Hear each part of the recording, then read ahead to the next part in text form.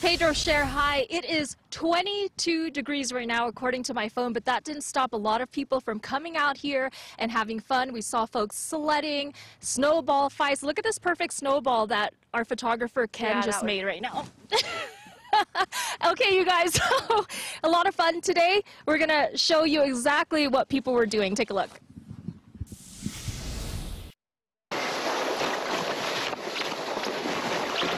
Talk about a delicious snow day in Wrightwood.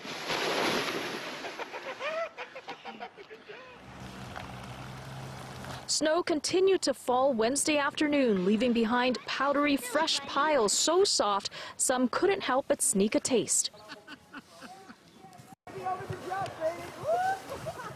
The Cutts family from San Diego found the perfect hill for sledding.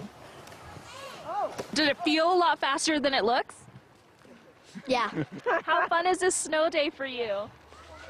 From 1 to 10, what would you rate it? Like an 8. An 8?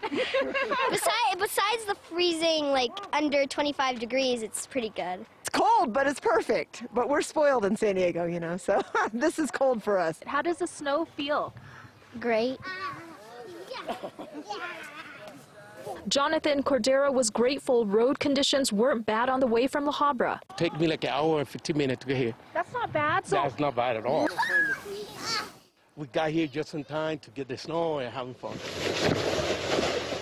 I love the video of that kid sledding. Amazing, Kimberly. So do you know just how much snow they got up there?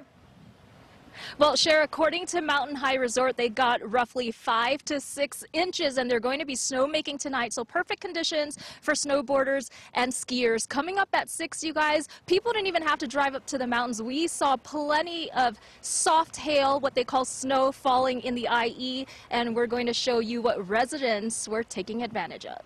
All residents ready to shred the gnar, as they say. Is that okay? I'm trying to learn the lingo, you know, the snowboarding lingo. Thank you so much, Kimberly. All right, let's get over.